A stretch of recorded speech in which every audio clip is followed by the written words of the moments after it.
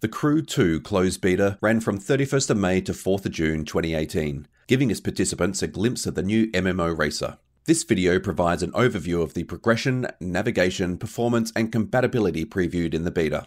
Let's begin with progression.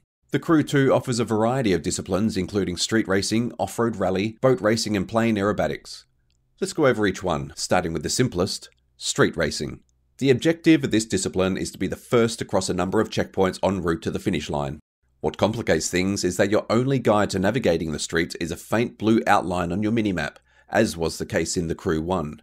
However, the minimap in the Crew was a lot more efficient with its design, as the road you were driving on was dynamically scaled larger to catch your eye. This made glancing at the map far faster in the Crew, so navigating in the Crew 2 is certainly a step down from the first game. This is offset by the difference in traffic between the two games.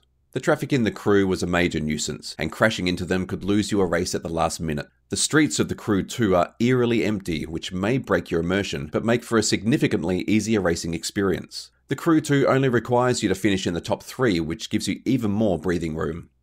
Moving on to the second discipline, Rally Raid. It is similar to street racing in that you're chasing checkpoint markers on your screen, except you'll be driving off-road this time. You'll also be racing against the clock, not AI drivers. The third discipline, boat racing, feels like a combination of street racing and off-road rally raids, except you're on water. Like street racing, you'll be racing against opponents, and like rally raids, there is a vast open space for you to maneuver your vehicle. The aerobatics discipline is the most unique of them all, requiring you to perform aerial stunts in an aircraft.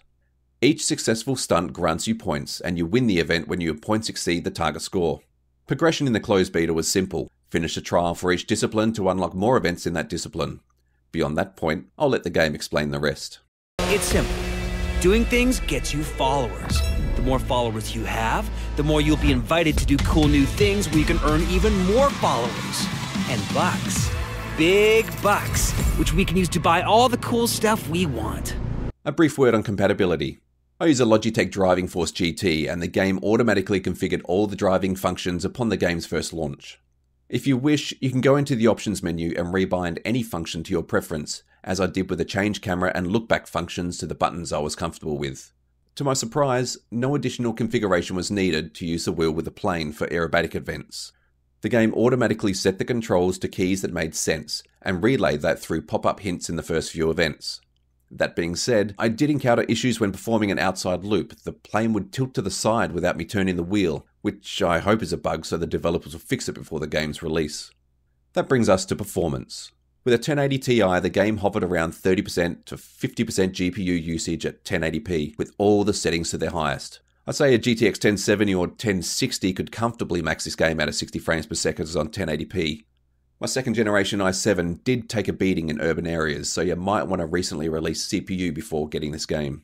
Of course, performance goes hand in hand with visuals, so let's discuss that briefly. I'd say the Crew 2 is a lot more colourful and vibrant than the first game. The lighting system steals the show here, and is at its best on open water.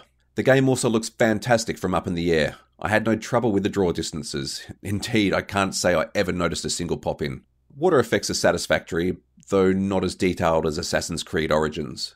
The textures are on par or better than the first game, though if you're playing the game like you're supposed to, you won't have time to stop and examine them in detail. VRAM usage is well optimized, hovering around 3GB at all times and never once exceeding 3,300 megabytes. Even the GTX 970 can max the textures out with its 3.5GB memory.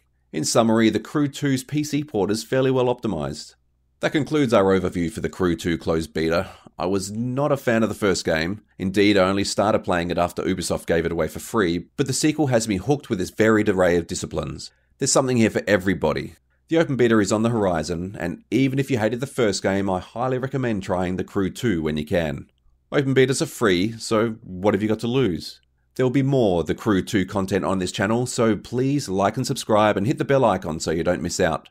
Our next analysis will explore The Witcher 3 downgrade. Till then, feel free to check out our last analysis, which explores how long For Honor takes to unlock heroes.